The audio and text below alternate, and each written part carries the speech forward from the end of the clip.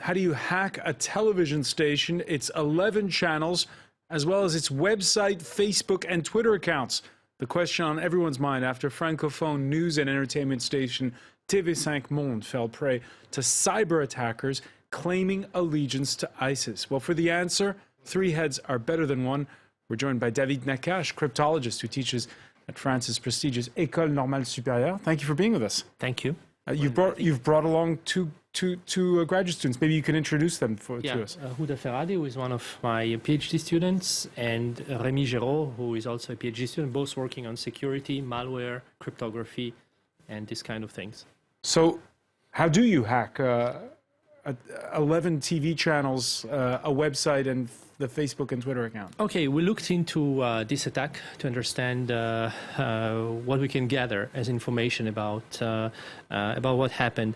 Apparently, what happened here is that some malicious software was entered into the TV channel. The way in which it entered is not clear yet. Probably it is someone who clicked on a script which he shouldn't have done, receiving a fake email, or it was introduced by an insider. We still don't know. But once this software was executed on the PC, it infected other PCs. So the hacker didn't have to physically be in the building? No.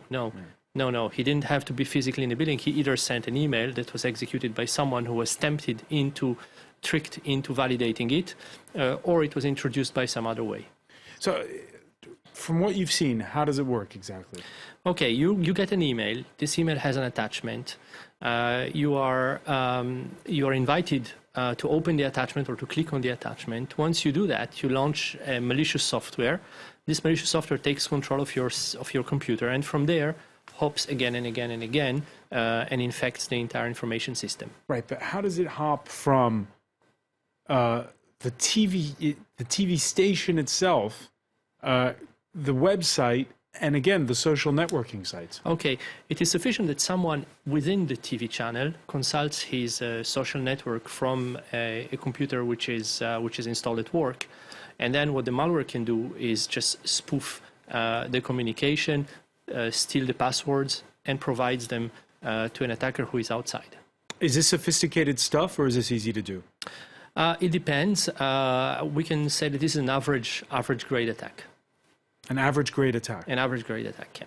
So what does that say about our cyber defenses, if you will? Okay. Give it to us straight here. Okay, systems change very, very quickly, and as they change, we have more and more threats coming in, and these threats allow to do quite extraordinary things nowadays. All right. So can you give us a demonstration? Yeah, probably Rémi can show it. Explain that. So, as David mentioned, you just need at some point to have someone do something that is just out of the ordinary to get access to a computer. And most people think you actually have to do a lot for that to happen, but it is not the case. It suffices that you click on an attachment, it suffices that you go on certain websites and you wouldn't notice. So the little demonstration we've got here on the computer, right, which maybe can demonstrate. All right, yeah, come on over to this side here. Is an example of what could happen. So what you see here, maybe you don't understand what you see right now, but what you're seeing is essentially the motion going on in front of the computer. So if I move in front of it, I can detect it. This is just a web page. There is no magic involved. There is no camera involved. So I can put a sticker in front of it, and I can still detect what's going on in the room around the computer. Right. This kind of thing I can do from a remote location just using a website. So in other words, you can spy on what's going on in the room. Absolutely. Even if there's no webcam, for instance, on the computer. Even, I would say, I don't even require a computer. I just require something that has for instance, a microphone that I could use in order to get access to that. Is this new stuff, or is this something that spooks have been using for decades? Well, some have, certainly, I suppose, although it's not very well known whether they have or not. But the point is, technology that we use every day, most people do not even realize the potential applications it has. And the fact that you can, well, spy, as I'm doing right now, or use it to transfer data or information to several locations.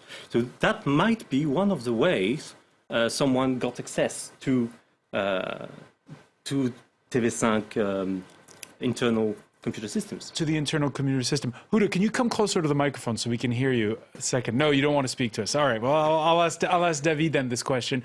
David, if you could sit down again, please. The way you explain it here, are you surprised that it happened, or are you surprised that it hasn't happened before? No, I'm not surprised at all. As a matter of fact, we conducted other attacks on which we did presentations just a month ago or so. I did a presentation in a conference about how we penetrated completely a firm, a huge firm operating in Singapore by using something called the buffer overflow attack. We found a very small flow, and from this flow, we actually got to the entire information system. I think that the presentation is even on the web. So, no, these are things that can happen routinely. It is just that here the target is very visible. Here the target is very visible. Authorities saying they're making progress. They think the attack happened, perhaps, according to one source who spoke to a French radio station, from within French soil. But, of course, that doesn't matter. It doesn't matter a lot. It doesn't matter a lot. When you launch those attacks, you can use tools that hide your traces, such as Tor, for instance, which is a network that allow people to route their communications in a way that they are not traceable. It might be that someone did it from a cyber cafe. It is not relevant to the attack itself. When the attack happened, the people here who watch social networking told us that the people at TV5Monde sent out messages on Facebook and Twitter saying, how do we get in touch with you? We don't know how to reach you. It was late at night here in Paris. Is that a fault on the part of Facebook and Twitter? Should they have dedicated hotlines, or do they have them and TV5 didn't know about them? I don't know. I don't know about that. I don't know about this specific detail. I cannot answer. The only thing is that usually you try to have alternate communication means when things collapse.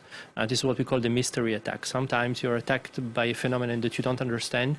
You just have to be able to regenerate security very quickly. This apparently didn't happen. Final question for you. The Interior Minister says we're faced with determined terrorists and we're determined to fight them. There was nobody killed. Would you call this an act of terrorism? It is very difficult for information technology specialists to define it as an act of terrorism. What is easy to say here is this is certainly illegal.